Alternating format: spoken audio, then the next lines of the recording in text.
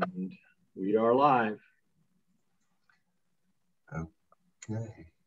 Well, you need to hit continue, I think.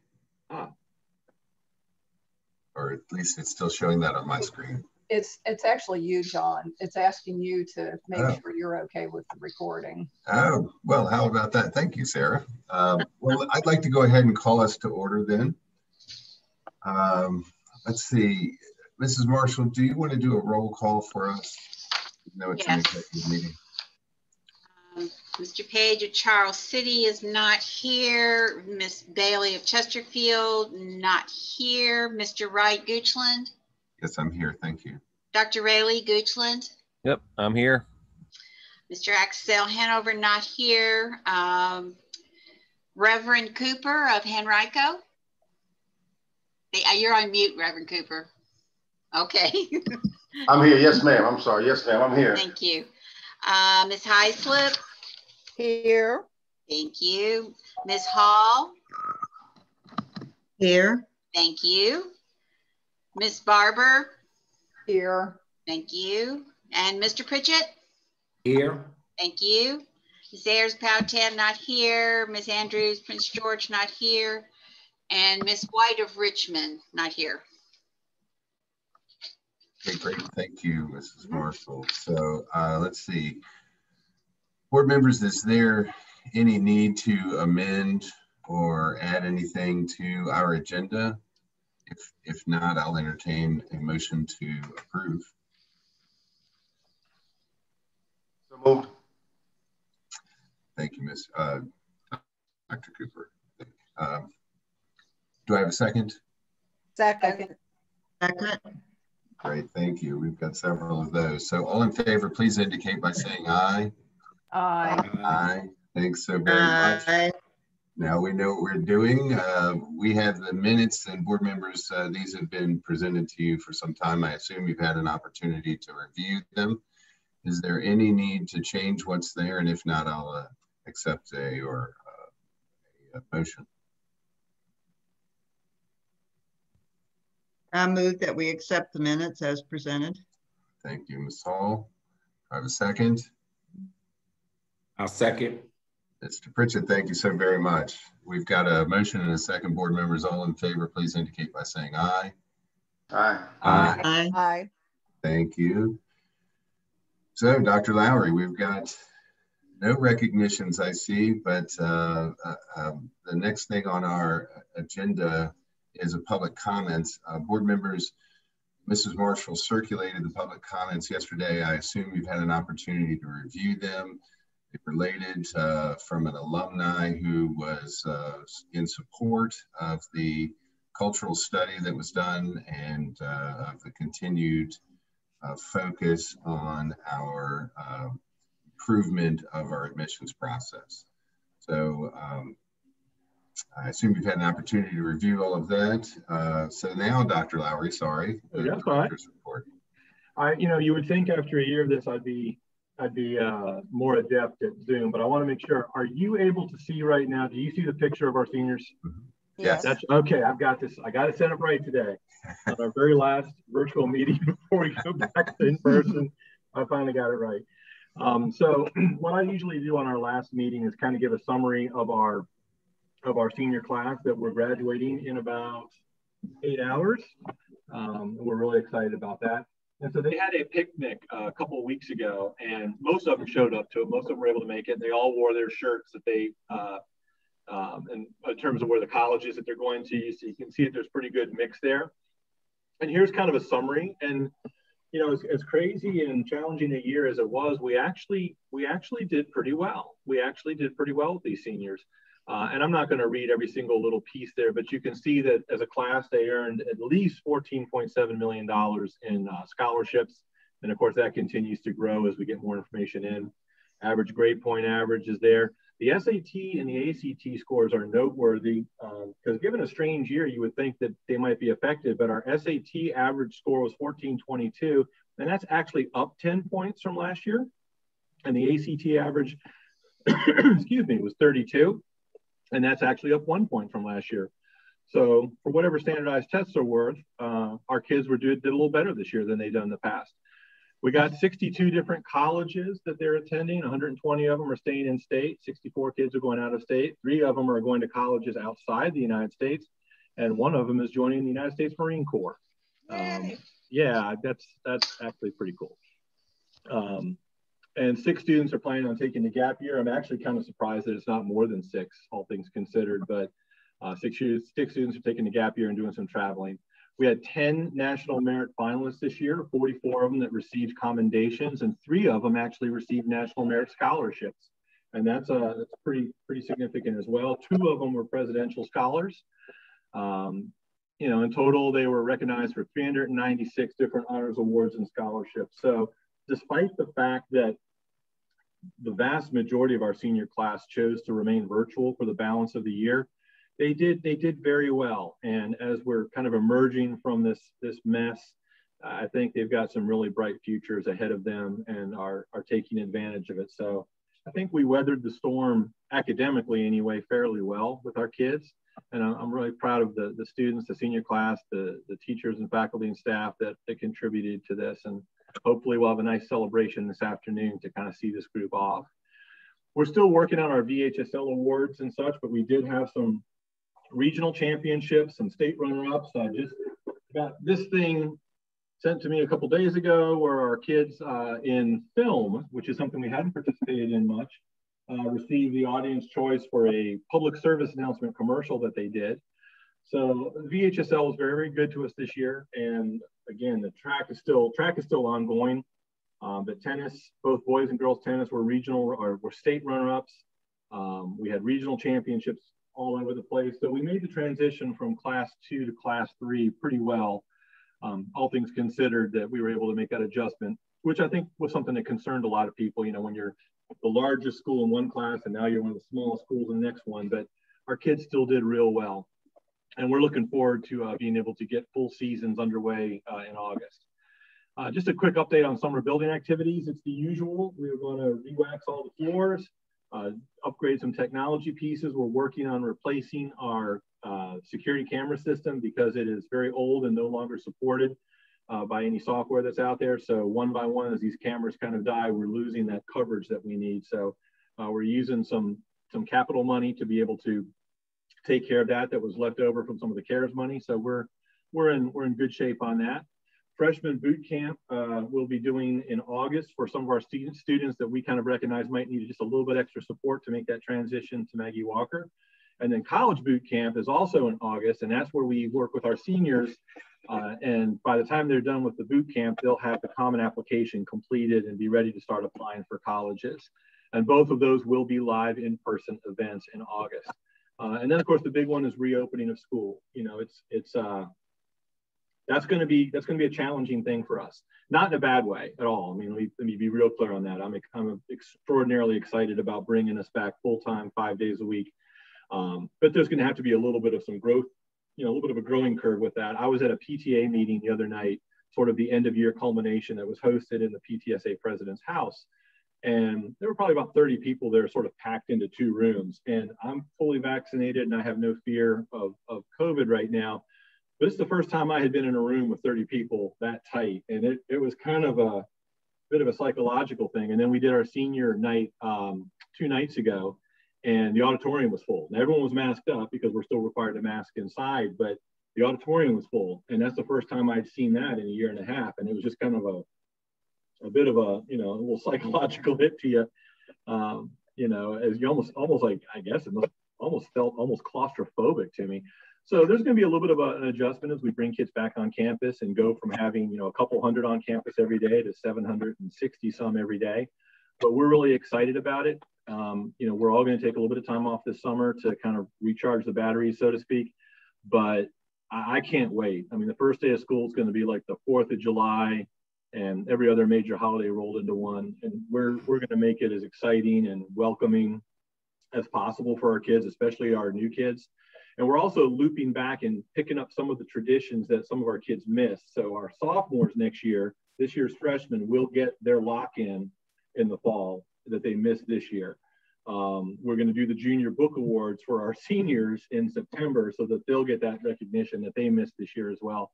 And then we're just going to kind of spool back up on all of the big traditions that we have, the fall festival, the field days, pep rallies, all that type of stuff. And God willing, and things don't go terribly bad for us this summer, we should be back to a state of something that looks a little bit more familiar than what we've had for the past year and a half.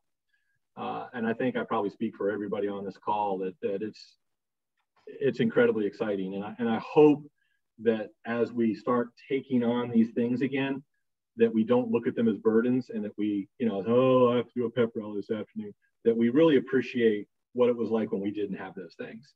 And that's something that I'm really looking forward to. So all in all, as crazy as a year that it was, we came out in good shape. We survived it. We did all right. We only had one confirmed case after we reopened on March 15th, only one confirmed case from a student. And I think we mitigated it real well, and we're ready to get back into business. So that is my verbal update for right now, but I'm really proud of what we were able to do this year.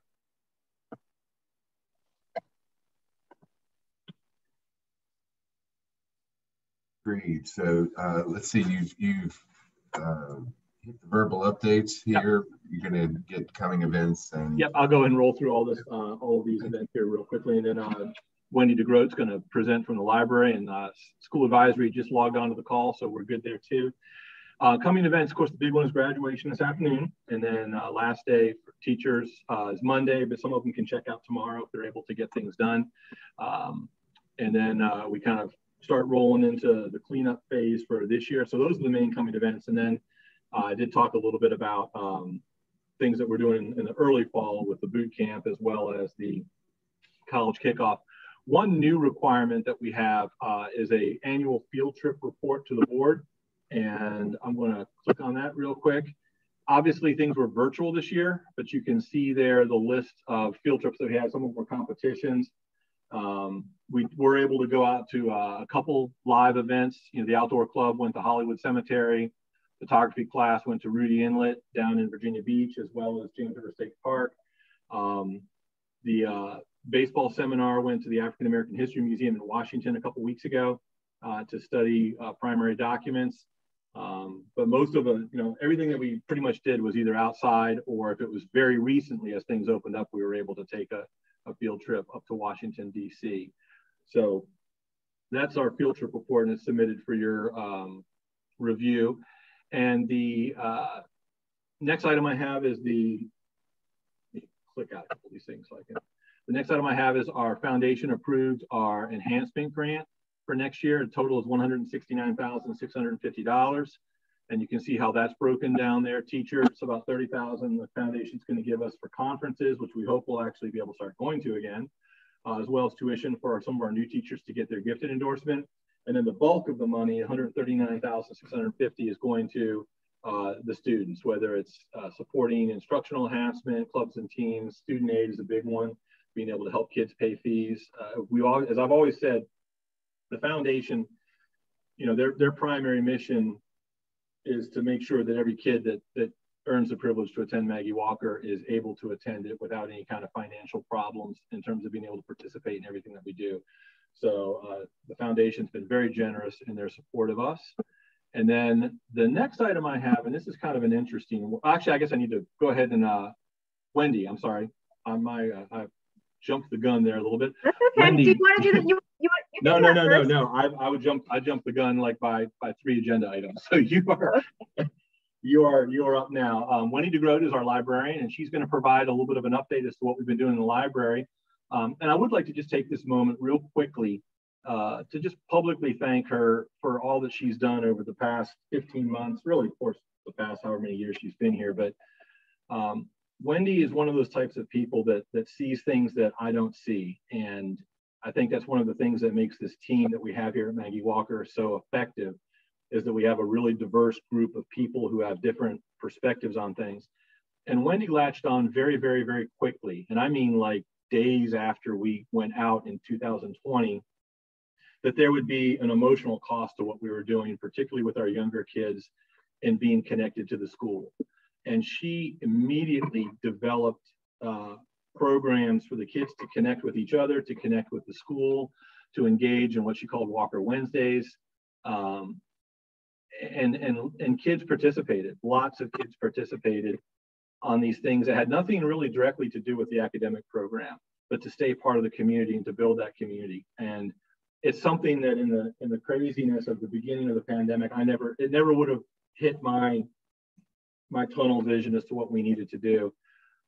She takes the initiative to do things that go far above and beyond what anyone would ever expect of any person with a title of librarian. And I don't mean that to be disrespectful to librarians. I'm just saying she takes her role at the school so much deeper than what she's, her job description would be. So I'm going to turn it over to Wendy, but I just wanted to publicly thank her for everything that she's done in helping us get through the past year and a half. Thank you, Dr. Lauer. I really appreciate it. Good morning, board members. Dr. Lauer, do you want to stop sharing your screen?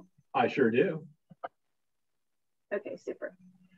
So what I wanted a chance to do today was to give you an update on kind of what the library has been doing in this virtual time. And Dr. Lowry gave you a bit of a preview, and we've talked a little bit about some things over the year, but this is a sort of a year-long retrospective. So I want to talk about it in 4 different areas. And that is the online library engagement in regard to supporting student research success, offering community service opportunities, which is one of the things that Dr. Lowry was referring to just now, fostering a sense of belonging and community, and then teaching mindfulness strategies to students and parents, which thankfully I was still able to continue doing in the virtual environment. In terms of teaching, consults, and collaboration, these are some of the areas where I was able to still support students' research success. Because of the time constraints, a few research projects that I helped with were not done this past year, but many of them were, and I was also able to do some really fun team consultations with math modeling and individual consults with Polarpalooza seminar, and then obviously lots of other individual consults from students who had different kinds of assignments all around the school. But these are some of the key supports that I provided. And then one of the best barometers of kind of how research activity is going in the school for us is our use of one of our most popular databases, which is JSTOR. And it's a scholarly archive of journal articles across disciplines. And what you can see here on this chart is the blue line is last school year, and the orange line is this school year. So you can see that the patterns were a little different and that our usage was down a bit. It was down about 25%, but we still had about 10,000 downloads by the end of May. And that means students actually selecting and downloading a particular scholarly journal article to support, or teacher, of course, doing it too, to support some work that they're doing. So I just offer this as something other than anecdotal evidence to show you that research was still going on in a pretty robust fashion here at Maggie Walker, as I imagine you expected, but here's the data to back that up. In terms of community service, there were a number of forms that took this past year. Walker Wednesdays, the thing that Dr. Lowry mentioned, was what I led off with, which was a building out of the Giving Together Tuesdays that we did last year. We extended that with a holiday cheer project, went kind of hybrid with that, with Walker Way on My Schedule, where kids could do it on their own time, individually instead of with a group. We had some kids complete the Veterans History Project, and then One Small Step. So I want to talk just briefly about each of these things. So Walker Wednesdays, again, an expansion of Giving Back Together Tuesdays in the spring of last year. These were 31 90-minute sessions between the week before school started and the end of May. And each started with a discussion spark that was meant to foster student connections by getting them talking to each other about different things and providing them with a spark so that they didn't have to figure out what to say to a stranger. And then in response to student feedback, I broadened the organizations they could work for to include some additional organizations, the National Archives and the Smithsonian. And then the Walker Way on My Schedule, we had some students who could not attend Walker Wednesdays because of sports practice and different things, who asked if they could do it on their own and document it another way. And so we figured that out. And then when campus reopened, we shifted the time so that it could continue and people could continue earning service. And then finally, in May, we had yet another iteration.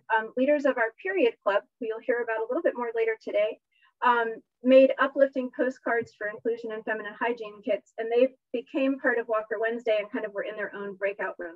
So it was just kind of cool how this evolved over the course of the year.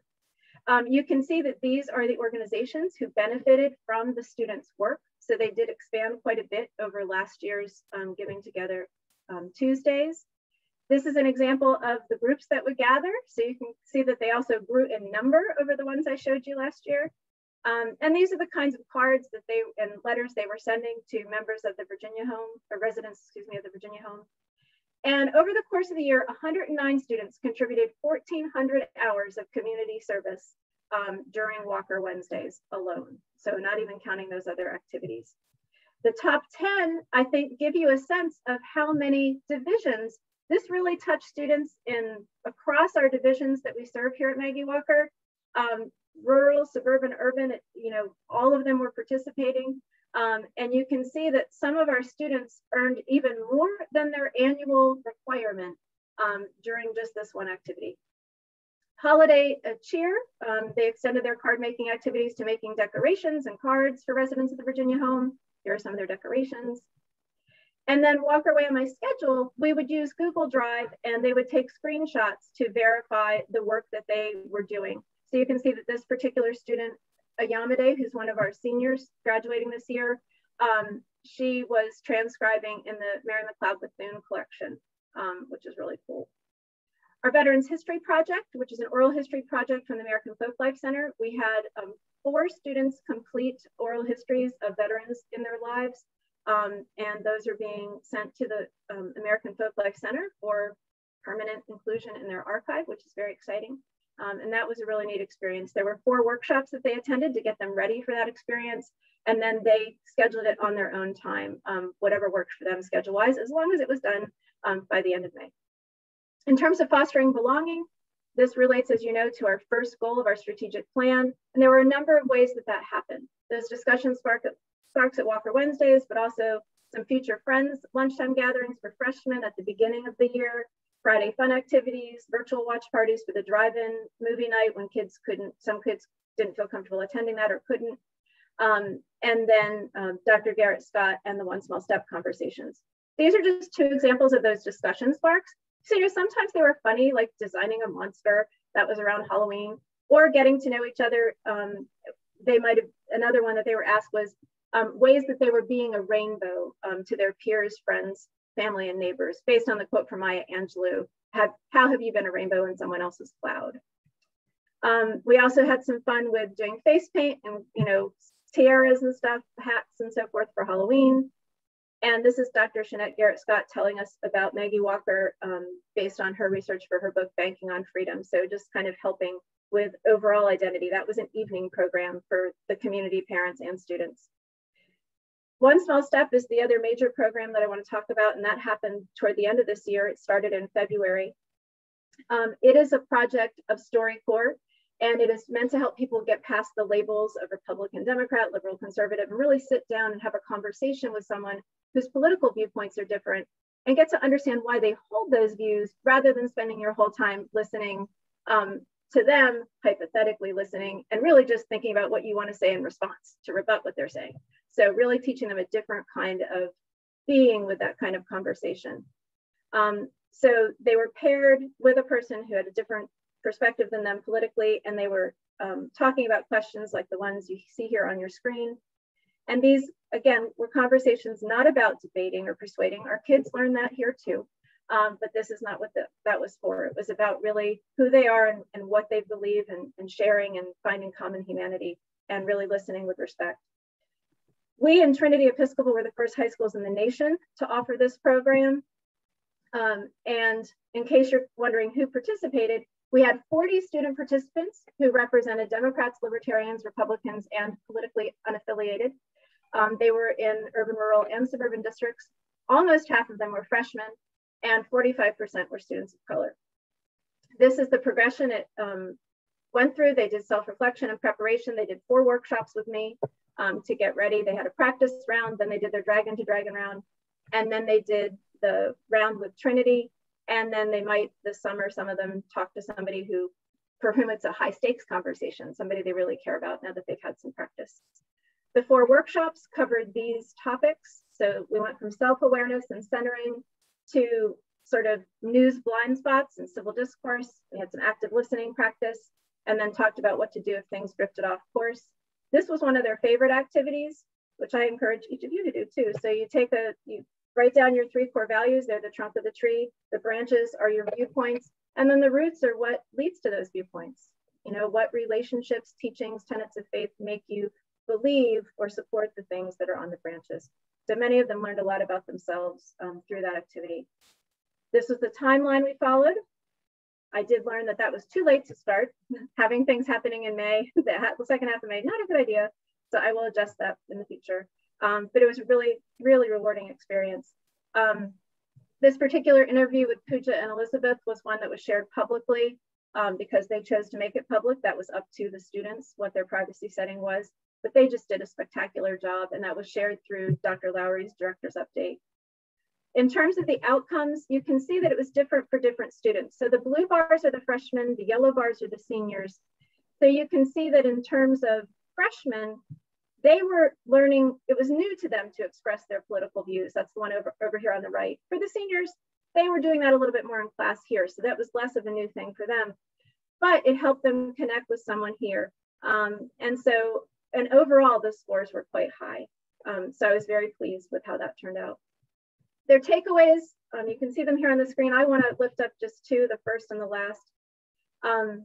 One of the students said, I think it's easy to forget that 2 opinions or ideas on solutions to problems can be correct. And so they were really able to hold and discuss the complexity of dealing with some of the public policy issues that we face. And then the other that I'll point out, because I think sometimes we might forget this, and that's the last comment, that even though we are still in high school, our views can change significantly from even a few years ago to now. So many of them talked about what they used to believe in middle school and how that was already very different. Mindfulness, one of the ways I usually teach mindfulness here at the school is a unit in AP psychology. That was not possible this year because of the compressed time schedule. So I found other ways to get this teaching out. There was a 4-session workshop in the wintertime with students and parents. So it was actually students and their moms. And then during the One Small Step workshops, I taught a mindfulness activity, a technique at the beginning of each workshop. And I was surprised, pleasantly surprised, when in the feedback that they gave to me, so many students lifted up those mindfulness exercises as things that had been really important to them in the workshop content. That was really nice. So those are the different ways that the library has been engaging online with our students and broader community this year. I want to give a shout out to the foundation. It took till the end of the year for the kids to be able to use this, but this is the soft seating and the new stools that they funded for us that we got over the summer, and we're ready for the start of the new year.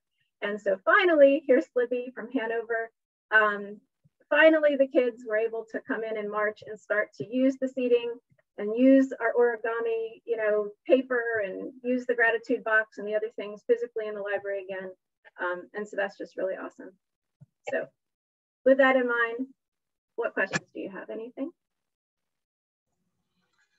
Well, first, thank you so very much.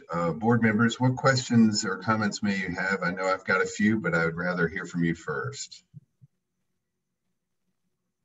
Board members? I just think that that's fantastic, all that you did over a year, that's to really engage the community. I mean, that's just monumental to achieve that in such a short time frame. Thank you, Dr. Barber. Thank you, Barbara. And then for me, first, thank you so very much. I think everything that Dr. Lowry said before you began to speak is all very true and more. We are so very lucky to have you as a part of the team. And it's really clear that, the creativity that had to be done to help people through with their community service and how they were doing things there, that was really fantastic.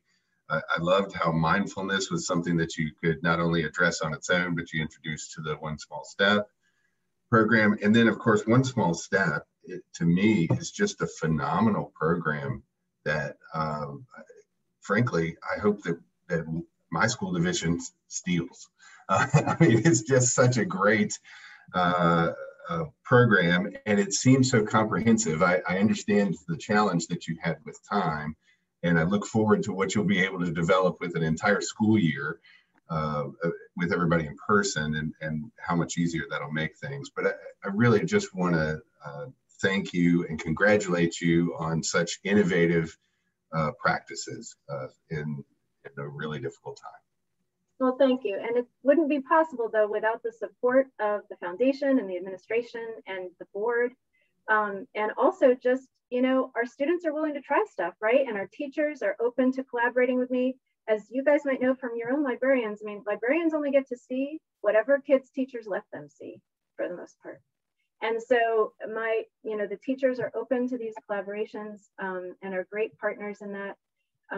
So that's all a piece of it. And I will say on one small step, it was covered in the paper recently. And I was thrilled that exactly what I hoped would happen by the fact that they covered in the paper happened yesterday. And that was that Meadowbrook High School in Chesterfield called me about bringing it to their school. And so I was able to tell them, you know, this is what I would do differently. This is what I did, shared with them, you know, video editions of all my workshops so they could take whatever they wanted from that. And they're actually coming and meeting with me next week to kind of debrief and plan out for next year for themselves. So yes, I want you to steal it, Mr. Wright, please. I think the more we can spread this program, the better. What was true is that the materials that StoryCorps had created to support the program in schools were not adequate. I don't know if they were even made by teachers. And so working with them and showing them what I was doing, I hope is going to also help them provide better materials to other schools so that they can make it work in their buildings. And there's lots of different ways to do it. So the way we do it isn't necessarily how it would work best anywhere else, but I think it can work in a lot of different schools. So thank you for that, and please steal away. You are a true servant leader, so thank you. Absolutely. The next item on the agenda is an update from the school advisory committee. And I see that, getting back to my thing, I see that Mr. Larkin is on the call right now. Mike, do you need me to give you screen sharing things or anything, or are you good? It really depends on whether everybody wants to actually see what I'm saying or just listen to what I'm saying. In any case, a copy has been provided, I think, in advance to everybody. Well, I made you a co-host in case you decide to throw anything up there. You're welcome to do so, or you can just verbally walk us through it. I would screen share after that wonderful presentation, though. I feel a little bit inadequate having a bunch of words, but in any case, hopefully they're meaningful as the last presentation. So it's my pleasure to provide this report on the activities of the Maggie Walker Governor School for Government and International Studies School Advisory Council for the 2021 year, 2020 to 2021 year. I'm Michael Larkin. I'm the 2020 to 2021 chair of the SAC, and I'm a parent of a graduating senior today in the class of 2021, and have also been a resident of both Chesterfield County and the city of Richmond during my daughter's tenure at Maggie Walker.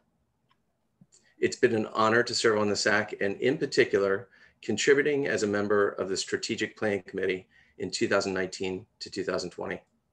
I'm here today to provide you a summary of SAC's work during this past school year. So we had 16 representatives serving on SAC in the past year, including 6 parents representing various school districts, 4 students, 3 faculty and staff, 1 director's appointee, 1 gifted coordinator, Dr. Plevich, and 1 administrative representative. Now, despite the unprecedented challenges of this year, SAC remained focused on key goals, and our agenda included both near-term and long-term objectives. The SAC also pivoted mid-year to reduce the time commitment for our volunteer members and to provide some much-needed space for stress management. We also recognized the opportunity to expand access to SAC through our virtual meeting format.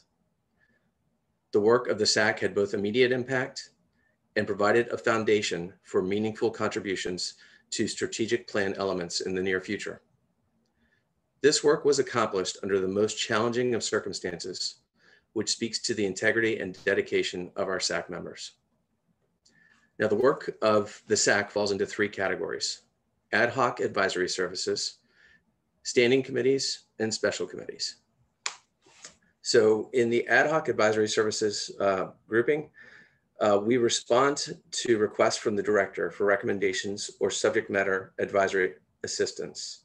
There were 2 ad hoc advisory requests that were fulfilled by SAC during this past year. The first, Gabriella Watson and Madison Kang, students, served as panelists for the Virginia Secretary of Education's Forum on Governor's School Admissions Policies in September 2020.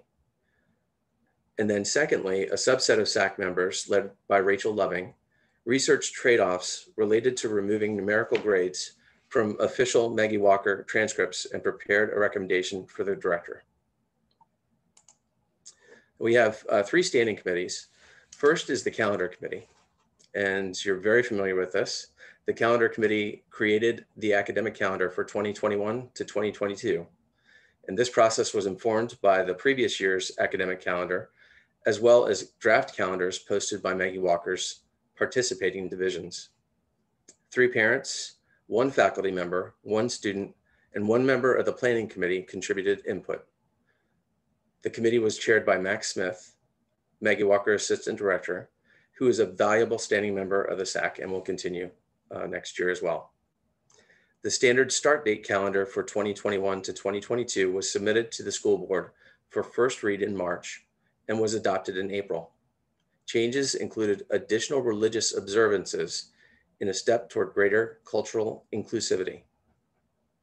The committee also completed an early start draft for 2022 to 2023, which models shifting the calendar start and end dates forward by 2 weeks for better alignment with APs, SOLs, and VHSL sports. The draft will be submitted for first review in June with anticipated adoption in August, and communication will be extensive to students, parents, and faculty this summer. Nomination and Bylaws Committee. So the Nominations Committee accepted applications, conducted interviews, and held elections to replace the various openings to replace outgoing SAC members. This committee was chaired by Karen Townsend. There was a significant increase in interest for serving on SAC, and committee members conducted thorough interviews with parents and students. One of the more significant long-term accomplishments of this committee was to codify the processes so future SAC members will be able to leverage process templates in subsequent years. In the Policy and Handbook Review and Revisions Committee, there were no new handbook or policy revisions reviewed by SAC this year. Here are special committees. The SAC had several special committees this year, which were aligned to both short and longer term strategic plan objectives. So the first, removing structural barriers to student engagement. This committee was chaired by Rachel Loving and is also a key component of the 2020 to 2025 strategic plan. The objective of this group is to determine the elements which inhibit the participation of students, particularly those who are members of underrepresented populations, in educational and social activities at Maggie Walker. This team included representation from all constituencies on the SAC, with significant contributions from students Gabriella Watson and Chase Gunlicks. The committee facilitated the popular Black History Month Assembly in February, which included a Maggie Walker house video, African American poetry performed by the Slam Poetry Club, and a keynote presentation from Faith Norrell, a Maggie Walker family member. This team also prepared and executed a student survey related to the racial climate at Maggie Walker, the results of which were presented to the regional school board in May 2021. Campus life during COVID. This committee, co-chaired by student Gabriella Watson and parent Rachel Gable, was formed to address gaps in broad student engagement programs resulting from COVID restrictions. Addressing this gap with a sense of urgency, the committee worked with Max Smith, Paige Hawkins, SCA class officers, the PTSA, and the foundation to plan and execute several events which drew significant student participation and contributed to a sense of community during the first 2 quarters of the school year. Events included a drive-in movie, the Chalk Yoga Day, and a virtual game night. The committee's work was concluded in conjunction with the return to campus in March 2021.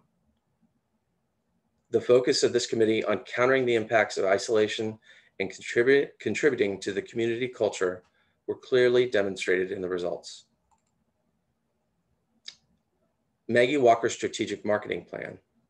So inspired by discussions during the 2020 to 2025 strategic plan development, this committee investigated factors which may be relevant to parent and student choice of Maggie Walker, including market perceptions and higher education selection.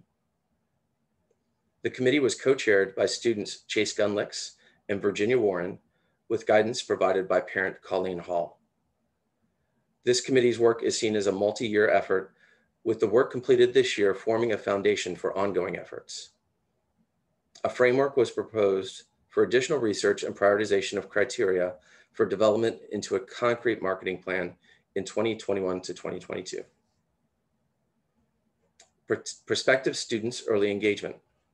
Also a component of the 2020 to 2025 strategic plan, this committee formed the approach to engage with elementary schools to provide awareness of Maggie Walker, access for interested parents and students, and the visible presence of role models in constituent communities. Given the limitations presented by COVID, the decision was made to delay tactical plans until restrictions were lifted.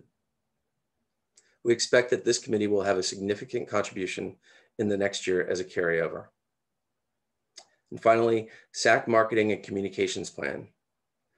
The purpose of this committee is to increase the awareness of SAC amongst students, parents, and alumni to provide transparency into the work of the SAC and engagement with constituent groups. One of the more significant accomplishments was to move SAC artifacts and document management onto Maggie Walker's SharePoint. This will ensure documents and sustainable processes will be established for future SAC members. And this committee will also be a carryover into the next year. So looking forward and in conclusion, 3 of our 4 executive committee members will be returning for 2021 to 2022 and have been reelected to their respective positions.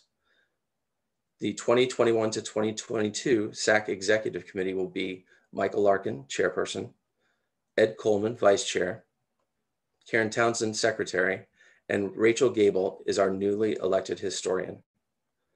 The SAC Executive Committee functioned exceptionally well as a team under difficult circumstances, and we believe the continuity of leadership will allow the SAC to provide even greater impact in the coming year.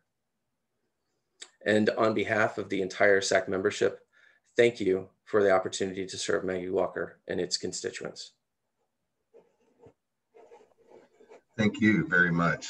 That was a great report, very thorough. I think probably the most complete SAC report I've ever been in attendance for, certainly. There's a number of great things that were mentioned in your report. And if you don't mind, I've got one question for you. You mentioned early in your presentation that you had an ad hoc committee that was looking into grades, the numerical values, and that sort of thing. I assume that there's going to be some output that maybe is already out there and I have not done my homework for, or maybe is still yet to come. I'm not honestly certain, but I'm very much looking forward to that. Was there a great deal of variety in perspectives or of what the proper outcome was there? So there were definitely some different perspectives, and we actually landed on, and by the way, you did not miss anything. Okay. To let you know. Dr. Loving actually sent me the recommendation very early yesterday morning. I haven't had a chance to take a look at it, but it's going to be forwarded on to Dr. Lowry as soon as I take a quick look at it.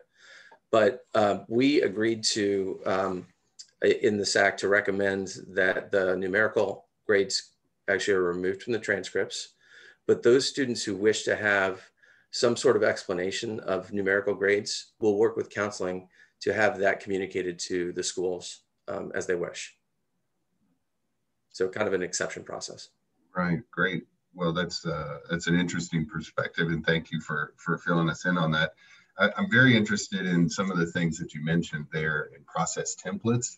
I think that's a great thing, and in the end, how you sort of mentioned archiving all of your documents through SharePoint, and I think those are things that really will serve the SAC for years to come.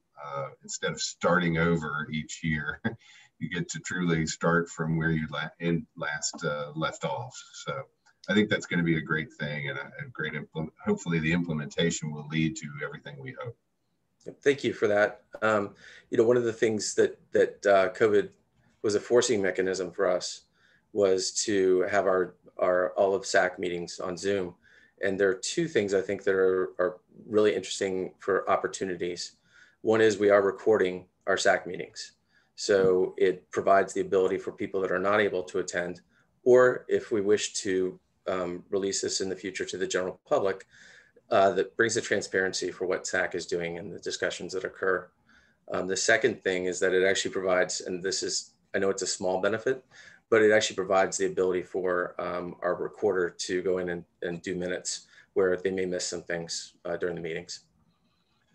Yeah, and a reference point for you for years to come, or for committee members. Perhaps you may not be there years from now, but so thank you very much for your leadership through this. Board members, are there any other questions or comments? If not, I'll turn it back over to Dr. Lowry. And thank you again, Mr. Larkin. Thank you. Really happy to be continuing next year too. All right, thank you very much, Mr. Larkin, for that report. SAC has been an invaluable resource for the school this year, and I've got some ideas about some things in the future that SAC will be able to do for us as well. So thank you so much. The next item on the agenda is unfinished business. Just a very quick update on the strategic implementation plan. You know, as you can hear, we've been leveraging the plan not only through things that the library is doing, but what SAC is doing. And we're excited about the opportunity this fall to now be able to start getting in person. There's a large chunk of our plan that deals with outreach and sort of imaging for us, which has been very challenging during COVID. But now we're going to be able to start doing that as well, and really starting to implement some of the recommendations that came out from the racial climate survey that will really support the welcoming goal, that #1 goal on the plan. So I anticipate a pretty significant update for us by, I'd say, November or so on some of the initiatives that were created to support the objectives that we'll actually be able to start doing once we have everybody in place. Strategic plan is underway. We're still meeting, and SAC has been very helpful in being able to operationalize some of those goals on that plan. If there are no questions about that, I can move on to the consent items. Please do. Consent items, the first set is the standard stuff that we always have. There is one item I'm going to bring out that's a bit of a unique thing. Personnel, the personnel reports down at the bottom. We are one position away from being fully staffed. We're looking for a part-time orchestra teacher, and we have interviews scheduled, so we're working through that. But we hired a dynamite German teacher to replace our German teacher who's going back to Germany, as well as part-time Chinese that we're in the process of wrapping that one up. We've made the offer. We're just kind of going back and forth and making sure all the communication's in place. But I feel pretty strong that we'll have that one taken care of. And all the other positions are filled. I plan on taking a little bit of time the first week of July, and my goal was when I stepped off campus to be fully staffed. And I think, knock on wood, I think we're just about there. So that's a good feeling. The financial reports are all have been reviewed by the Finance Committee last week. We're in decent shape. Budget versus obligations okay. Transaction register and revenue. CARES transactions, we didn't leave any money on the table, so that's good. That brings us to the donation report, which is normally something I kind of just sort of breeze over. But something really unusual happened on Monday, And I'm bringing it to the board now because it was surprising. And I'll tell you the story real quick, and then I'll click on the link and you can see it. So I checked my mail on Monday, and there was a little brown manila envelope with my name on it and a return address. And more often than not, that's, you know, it's usually not a positive thing, I guess is the best way of saying it. Oftentimes, you know, the return address was a clue that there was actually something there, because oftentimes they don't have return addresses and they're just anonymous suggestions on how I can do my job better. And that's always certainly appreciated. Or it's oftentimes invitations to attend things in the community, and those are always kind of fun too. But this was a different one. And I opened it up, and the first thing that I noticed was a check that was in the envelope. And I'm going to click on this link now here so you can see what I'm dealing with here. And the check was for $100,000. And my first thought was, okay, it's either some sort of lottery scam. You know, my cynic side of me just hit me hard. But then I read the other documents that were attached to it. And a gentleman by the name of Gilbert Rosenthal, who was a longtime Richmonder, and I did a little bit of research on this as I investigated this to see if this was actually real, because I didn't think it was. And a gentleman by the name of Gilbert Rosenthal, who was a longtime Richmonder, he was one of the founders of the standard drugstores that were common in Richmond. I think there were 50 some drugstores before they sold out to CVS. And Mr. Rosenthal was a silent philanthropist, I think is the way to put it. He spent, you know, the latter part of his life, the last probably 20 or 30 years, essentially giving away his fortune. And he had made a lot of money, I believe. And this is all from his obituary, which is public knowledge, so I'm not sharing anything that you couldn't find. But he worked with other people in his situation that had money, and they formed a group called the Silent Seven. And the Silent Seven would meet and find opportunities to make charitable donations to different organizations all around Richmond. And from what I could gather, he was the type of guy that didn't want his name attached to stuff. He wasn't looking to name something. He just wanted to help out his community that he loved. He was born in 1925, and he attended, the only connection I can find to Maggie Walker directly, and it's tenuous at best, is he attended TJ High School and graduated in the 1940s before going off and serving, actually, the late 1930s, before going off and serving his country in the Navy during the Second World War. And he's made some small donations to the foundation before. We were able to track that down. I suspect that he probably had a relative that attended here at some point in time, and maybe that's what got us onto his radar. But attached to the check was a copy of his will, or part of his will, that dealt with a trust that he had set up in the late 1990s. And part of the trust indicated that if his wife were to pass away before him, there was a mechanism that kicked in to where several charitable donations would be made. And one of them was to the Maggie L. Walker Governor School in the amount of $100,000. And I, in the process of contacting the executor to get a little bit more details, but because of the fact that the donation needs to be accepted by the board, I wanted to try and get it in quickly, because otherwise I would have to hang on to this thing until August, and that's a long time to hang on to a check. So it is safely in our safe right now, and has been for a couple of days.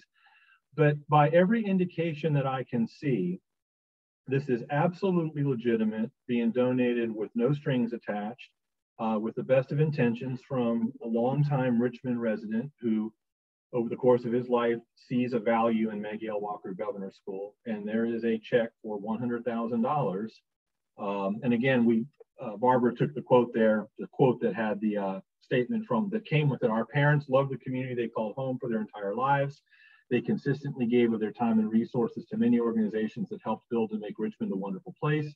Upon the death of the second one, they directed that another round of charitable gifts be made, and this check is in satisfaction of the charitable gift provided under that trust. And I have all the legal documentation that goes with that, so it's legit. So my recommendation, following policy of Maggie L. Walker Governor School, is to accept this check. And then what we'll do is we'll just put it in the donation account. We'll leave it there for now.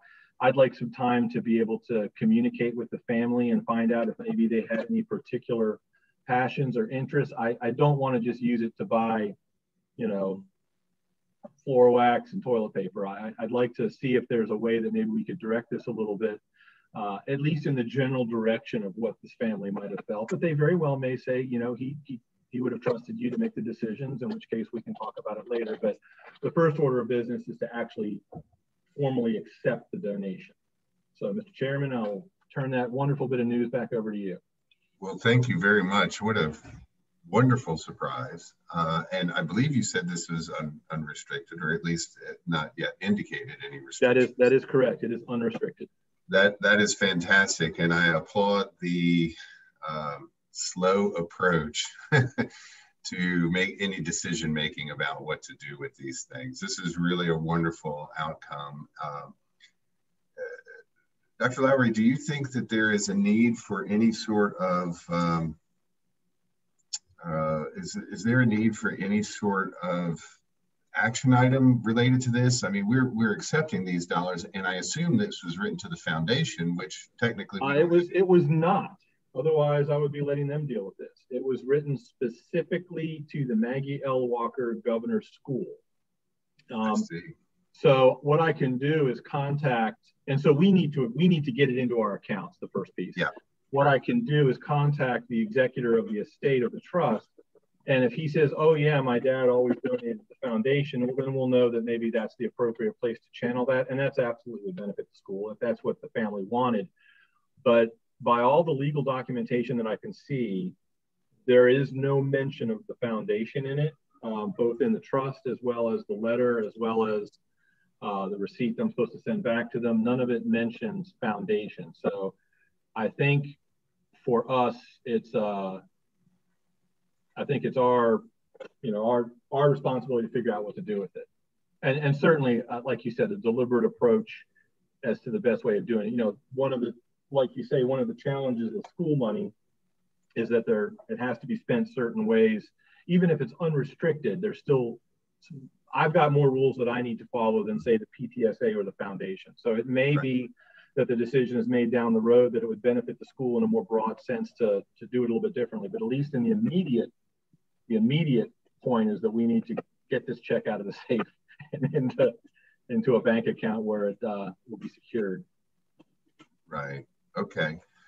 Well, so I'm not hearing that we need to have any sort of action item, and I don't honestly think, as I'm sort of running through it, that it would be an action item for you to be able to accept. It's just a consent. It's a consent item of just accept. Right. You know, and I think the policy is written that, you know, if we received a donation from, say, an organization that had values that were counter to what the values of our school would be, we wouldn't want to accept that money. And I think that's why that policy is in there. But by every good faith effort that I've made, and Wendy has put a couple things in the chat there, this looks like a well-intentioned, extraordinarily generous gift that was a wonderful surprise to have, you know, find in your mailbox. I'm sorry, Michael put it. I just saw. There we go. Yeah, I'm sorry, Mike. I didn't mean to disrespect you like that, but you know, being in the same class as Wendy DeGroat is not a bad deal. So sorry about that. So I think it's just a matter of, you can just take all these items in the consent together, but I just wanted to draw that attention because that's not the usual $25 donation to the robotics team that we usually get. Perfect. Well, then thank you for the discussion around that. I just wanted to take the time and make sure that we were doing everything properly. So board members, we've got an entire consent agenda essentially in front of us, 4 different items here. Is there any comments or questions? And if not, I'll entertain a motion to approve. I move we approve the consent agenda as presented. Thank you, Ms. Barber. Can I get a second? Second. Thank you. I saw Ms. Heislip first, so we'll take her. Everybody, thank you so much for your participation. I love that. So board members, we've got a motion and a second. All in favor, please indicate by saying aye. Aye. Aye. Thank you. So that'll carry us through the consent agenda and brings us to our action items. Dr. Lowry, we've got just a couple of items. Just a couple of action items, Mr. Chairman. The first one is the textbook adoption. And the budgeted money is there in red. Everything has been taken care of. It's just updating, nothing controversial or shocking, just updating required textbooks for math, science, our seminars, books that we want to be able to purchase for our students. And I'm just kind of scrolling through them. Mathematics needed new calculus books, AP science, some of the lit books, fine arts, but everything comes into line with our approved budget. So nothing required there beyond just the approval of the board to go ahead and adopt the textbooks. Okay, great, thank you. And let's see, board members, are there any questions or comments in relation to the textbook adoptions? If not, I'll entertain a motion to approve.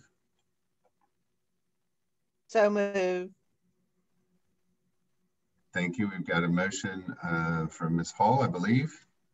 No. No, I'm sorry. I can't get everybody on the camera at the same time. I'm sorry. I don't know who made the motion. I made the motion, Hyslop. Thank you so much, Ms. Hyslop. Do we have a second? Ms. Hall, could I volunteer you? Thank you. Yes, second. This is wonderful. Board members, we've got a motion and a second. All in favor, please indicate by saying aye. Aye. Aye. Thank you once again. And then that brings us to our assignment of reserve funds. Yep, this is sort of a technical thing that's required by policy, but it's reported here, the general balance, that's the big money that's kept in the city of Richmond.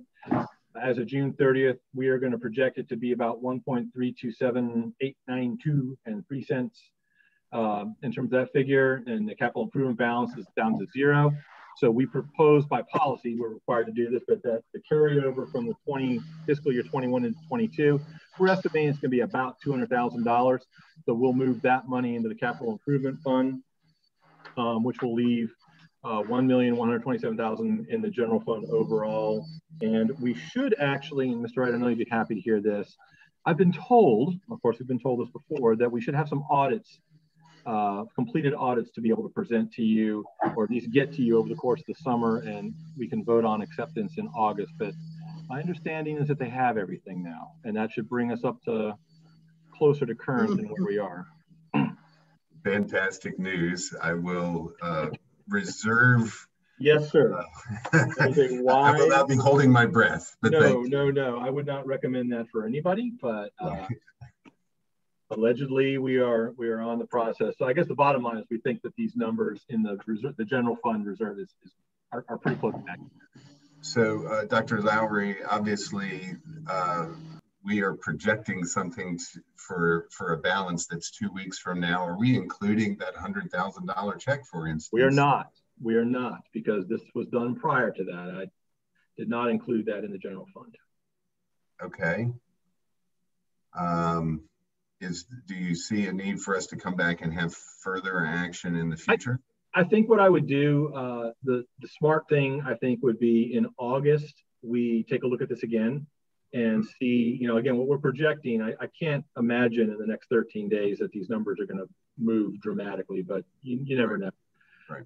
And then plus with the audit, if the audit comes back and we find out that the fund balance is not what we think it is, because the last time they audited it, it went up quite a bit. Right. Yeah. So I would say that we would want to push an agenda item onto the August full board meeting to review maybe just the complete financial picture of where we are in terms of capital improvement and general fund and what our projections are. And by August, we should have solid numbers on fiscal year 21 in terms of where we landed, and we should have a pretty good view as to where we're going moving forward. So I would make that recommendation just to come back and visit this, and then hopefully by August we'll have we'll absolutely have a lot more information perhaps as to what to do with the donation that we received as well.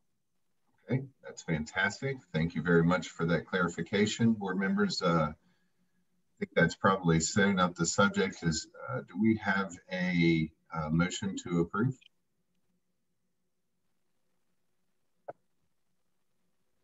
I'll make a motion that we approve the FY21 assignment of reserve funds.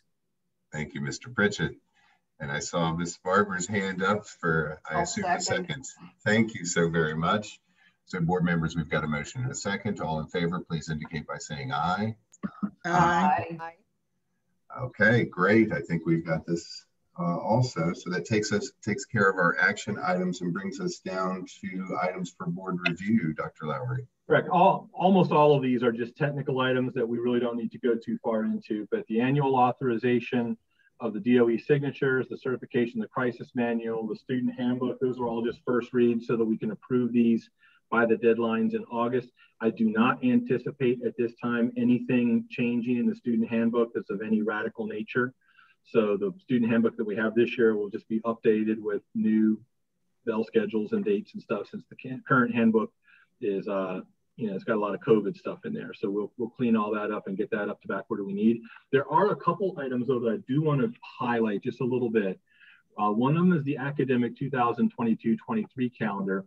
And this is recommending from the calendar committee and SAC an early start, or it's really not so much early start anymore because everybody, the majority of our districts are doing this, but a pre-Labor Day start to the fall of 2022. So not this year, but next year. We would like to have this out as a first read. And it has been communicated to our population, but we'll continue to communicate that to our population if there's any feedback that they want to have between now and August. But we do want to start, like I said, the majority of our districts are now doing a pre-Labor Day start. And to make things easier on transportation for everybody, we would like to be able to match that up. So that's one item I just wanted to highlight. And then the other item, well, there's actually two items here, but one of them is just kind of a technical thing. The September school board meeting, which would be the executive board, this group right here, is scheduled to meet on the 16th of September.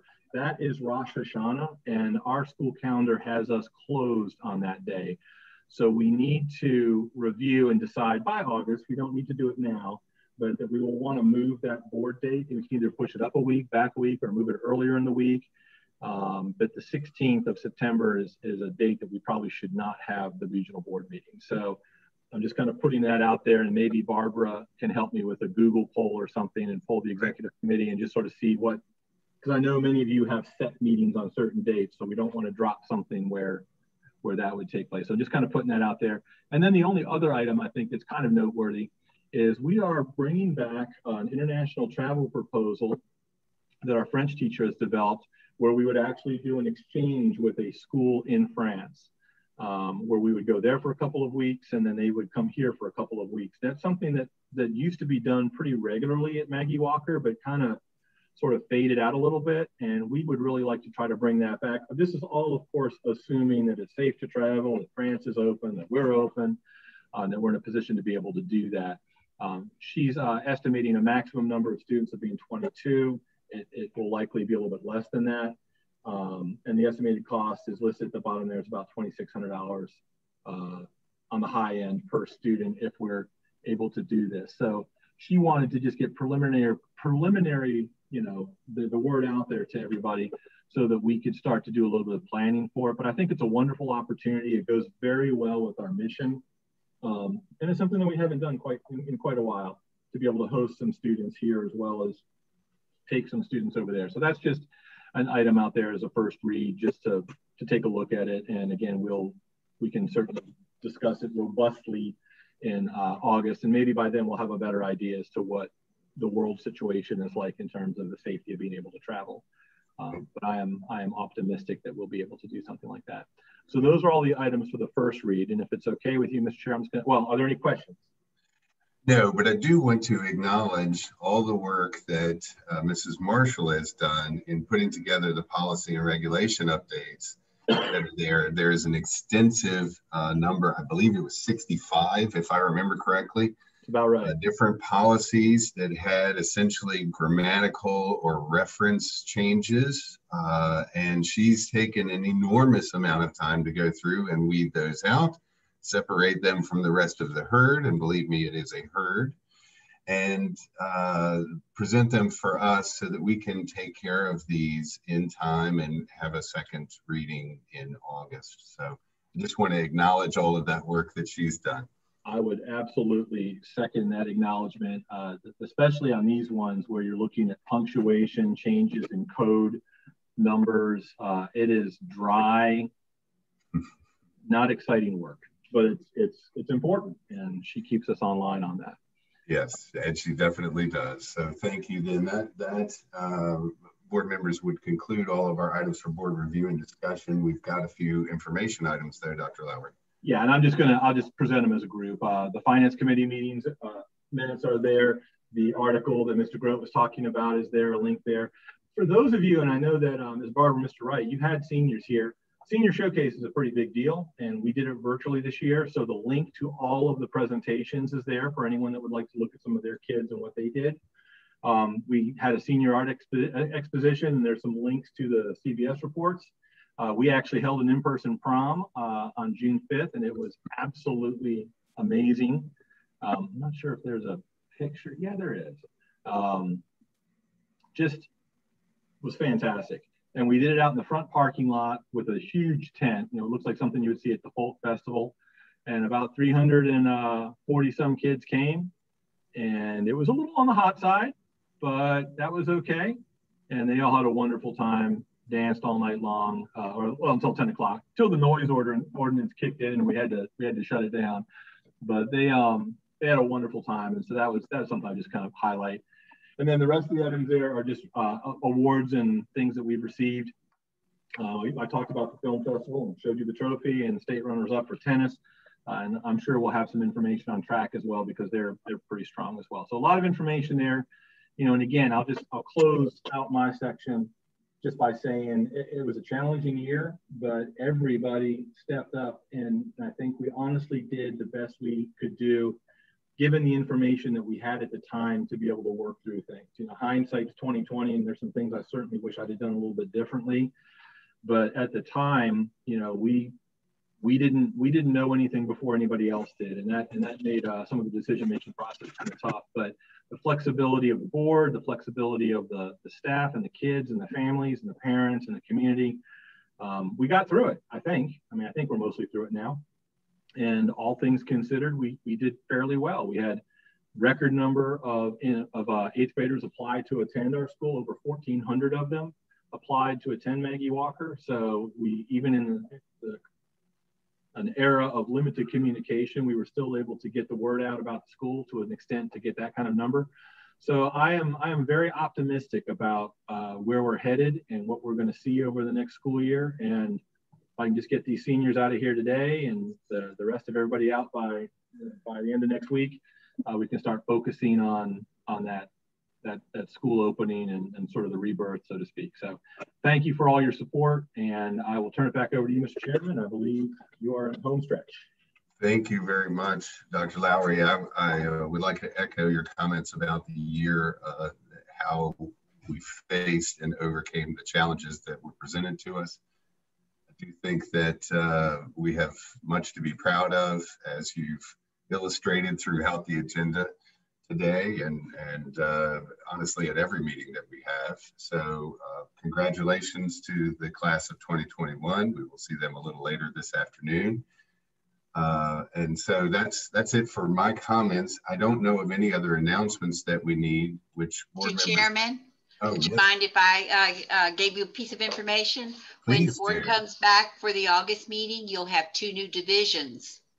Oh, that's correct. Heights and Dinwiddie will be joining you in August. That is correct. Well, fantastic. Looking forward to making new friends and learning from different perspectives than the ones we already have in front of us.